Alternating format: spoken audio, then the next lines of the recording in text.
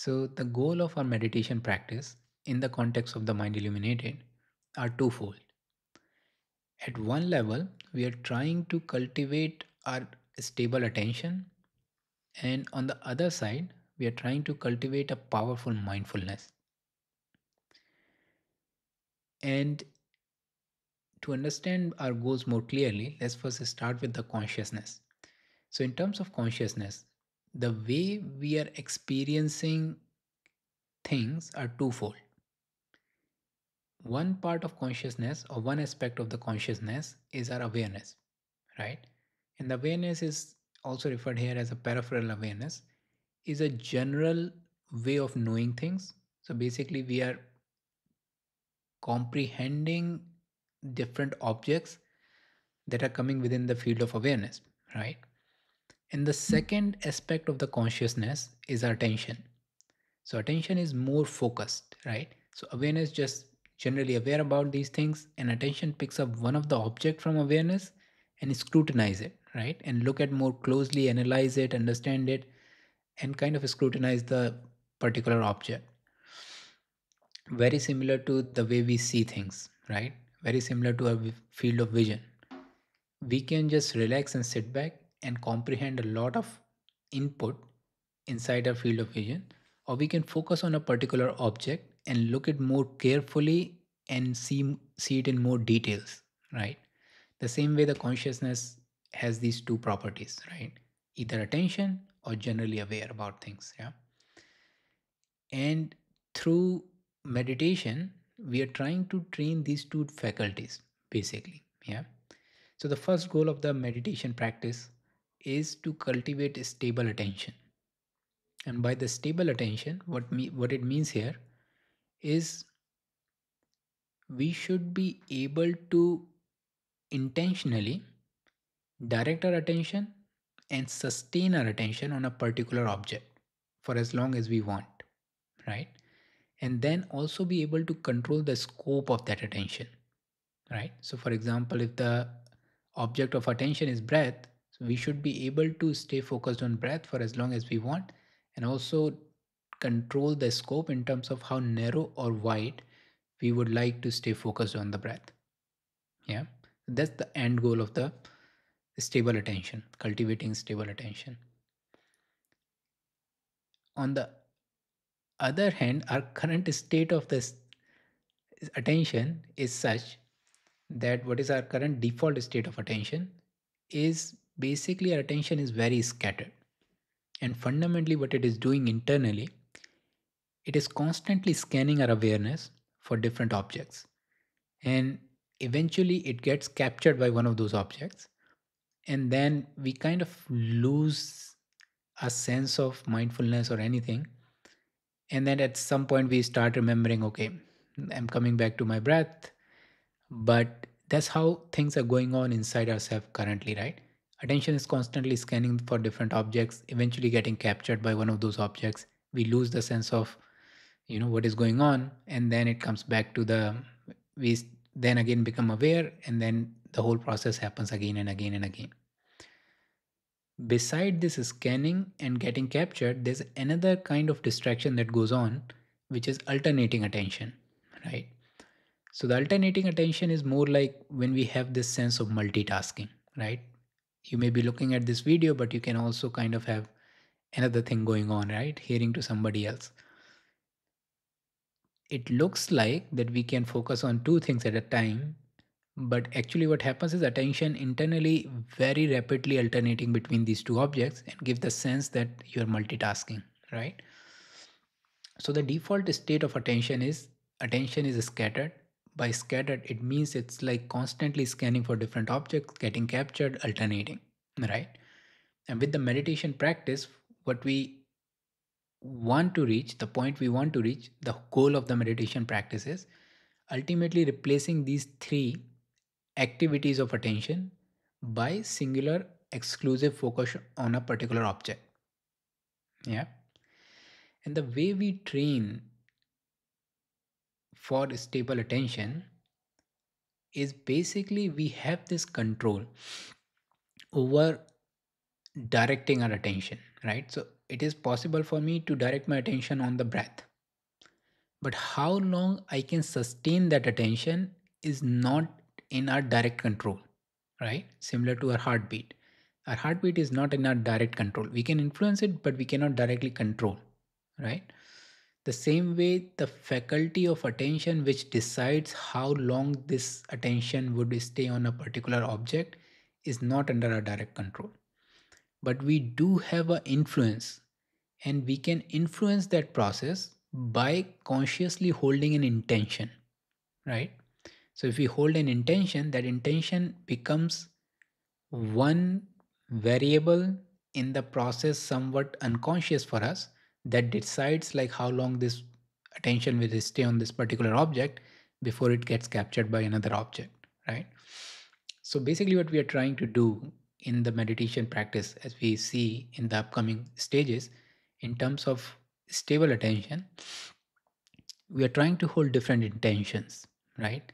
And that's why also it's really important that when we practice diligently. We actually do the practice. We actually hold an intention.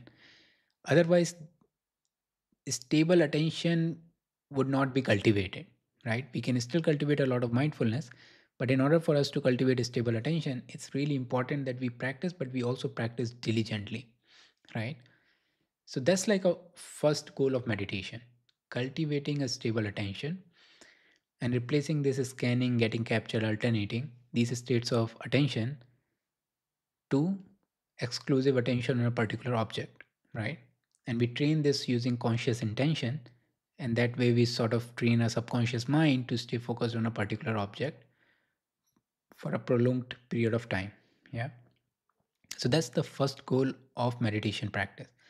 The second goal of the meditation practice is to cultivate a powerful mindfulness. Yeah.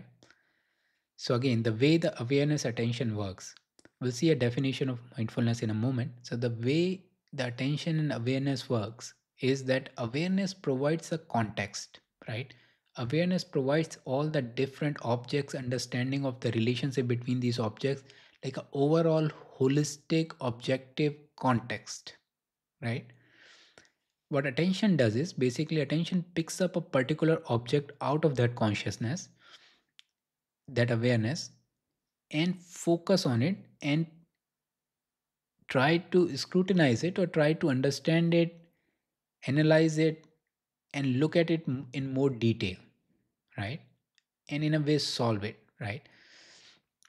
So the mindfulness here, in the context of the mind illuminated, the definition of the mindfulness here is the optimal interaction between attention and awareness, right? And the optimal interaction between attention and awareness is awareness should provide the context, and the attention should pick up the most important object out of that context and focus on it, right? That's like an optimal interaction between these two. Suboptimal, or like not optimal, or opposite of optimal interaction, is that attention is focusing on things which are not important, right? And it's basically reacting. And that's our natural state at the moment, right? What happens is we use attention so much that generally we lost the sense of context, like we lost the big picture, and we are so much putting so much effort using our attention into the things which are not important, right? Or we are just reacting all the time, right? So our current state is more or less that we don't have a strong awareness, right? And our attention is not focusing on the important things, and it's just reacting to things. Yeah. So with the practice in the mind illuminated, is what we are trying to do is we are trying to cultivate our awareness, right? We are trying to cultivate our awareness so that we are holistically aware about bigger picture, externally as well as internally. Generally we just don't have so much awareness of what is going on inside ourselves, right? Because we never cultivated this kind of introspective awareness.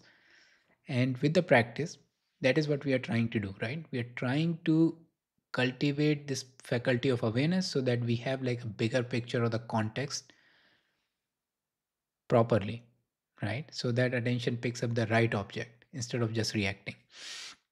That's the one part of cultivating strong mindfulness, right? Cultivating awareness, especially introspective awareness, right? And as it becomes more and more strong, that introspective awareness becomes more like a metacognitive awareness, where it is more becoming more and more aware about how internal faculties inside our awareness, how the mind works basically, right? So that's the one part of cultivating strong mindfulness. Another part is that attention and awareness are two aspects of consciousness, right? Almost like a vision, right? We can either focus or we can stay diffused. Another part of the practice in cultivating strong mindfulness is cultivating increasing the power of consciousness. So if we have more power in terms of consciousness, right, then it is possible for us to stay focused at something and looking at more deeply, at the same time being aware about it, right? Generally what happens is if I'm focused on something, I lose the sense of context, I lose the sense of awareness, right? I'm just so tunnel focused on something. But if we have like more conscious power, it is possible for us to stay relaxed and stay aware about things at the same time very sharply focused on something else. Yeah. So that's the second part of cultivating strong mindfulness, just increasing the raw power of consciousness. That we just have more consciousness so that we can have like a optimal interaction between our awareness and attention, right? We are focused on something, but we are also having awareness or the context of that thing. That's the second goal of the mindfulness. That's the second goal of the meditation practice. One, we are trying to cultivate a stable attention. Second, we are trying to cultivate the strong mindfulness. Yeah. And in the upcoming videos, we will start looking at the first stage that focuses on like this process of cultivating stable attention and strong mindfulness.